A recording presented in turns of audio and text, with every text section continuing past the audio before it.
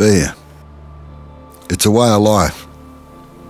A great indefinable bastard of a word. If anyone tells you brewing is easy, they're out of their fucking mind. A beer is more than just hops or wheat, water or barley. It's a living memorial for thousands of years of brewing traditions.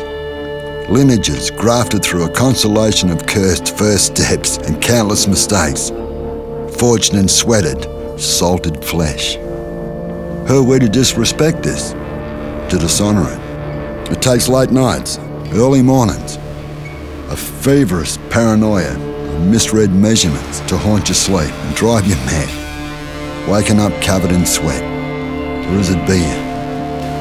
Or is it piss? Normal daily rituals become victuals for the abnormal. Relationships, lunch at home, gone. How can we celebrate when we're never satisfied? Always searching for perfection. The next great idea. The next great beer. Before all this revelry, friends, family, this can wait. To make something that's worth the late nights, the foul relationships, to leave a lasting statement. Beer born from spit and blood. Beer to leave your spit and blood. Gums raw, body bruised, your mind fried. There's no day, no night. It's one long, continuous burn. We fill the tanks. We light the boiler. We clean the tanks. We clean the boiler. We fill the tanks. We mop and hose the floor. Over and over. Day after day. And then it clicks. The beer begins to stand on its own. The countless generations of tradition, they finally speak up, start to whisper to us, start to stir.